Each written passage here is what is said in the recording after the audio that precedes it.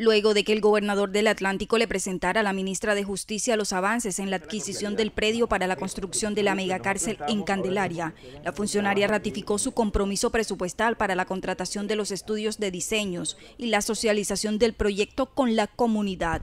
En 15 días viene la ministra a recibir en donación el lote que se ha adquirido para el proyecto y a anunciar la contratación de los estudios y diseños que estará a cargo de los PEC.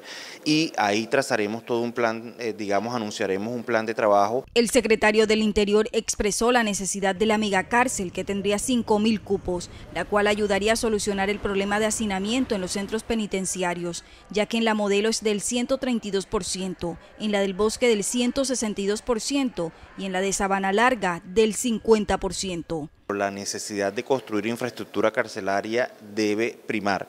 O sea, todos hemos visto cómo en el departamento del Atlántico padecemos no solamente por la situación humanitaria que hoy tienen las personas privadas de la libertad, sino la crisis que genera que las personas que cometen delitos son capturadas y dejadas en libertad. Asimismo, el funcionario aclaró que el predial del centro penitenciario pertenece al municipio de Candelaria. La parte final del predio ya colinda con el municipio de Candelaria, pero la totalidad del predio está en el área urbana, en el área rural del municipio de Candelaria. Con esto se espera resolver el problema de infraestructura penitenciaria en el departamento.